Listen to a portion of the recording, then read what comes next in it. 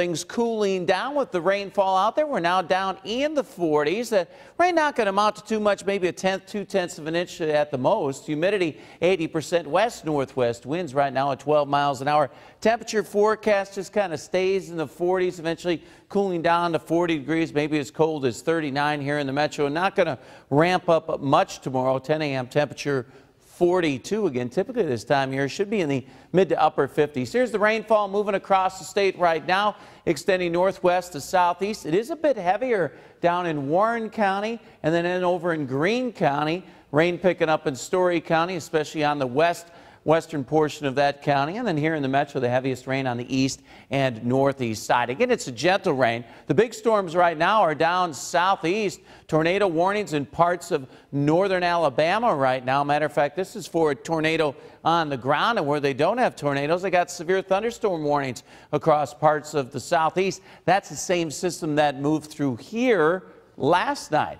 Futurecast doing a great job pointing in the rain right where it is just about right now. You can see that moves on through, but more rotates out of South Dakota. We'll have some morning showers. I do want to point out you may mix in some light snow, especially north of Highway 20 as that system moves on through. Then clouds will decrease as the day goes along on Friday. We'll probably finish with a little bit of sunshine.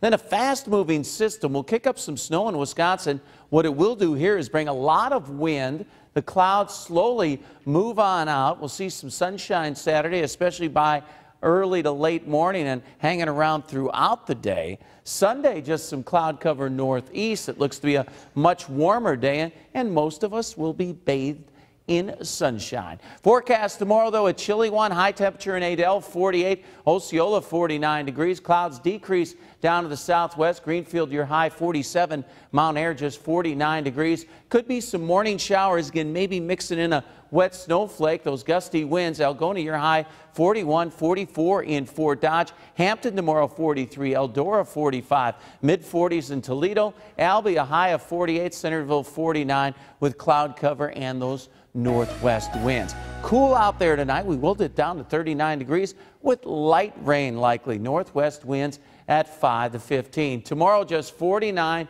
Best chance of any light rain would be early. Winds pick up out of the northwest at 15 to 25 miles an hour.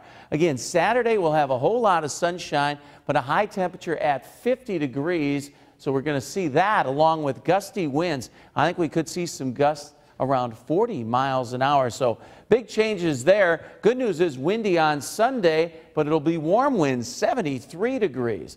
Then mid-50s Monday. It looks like a system rolls in Tuesday late into Wednesday, and then some 50s and 60s to finish out the week next week.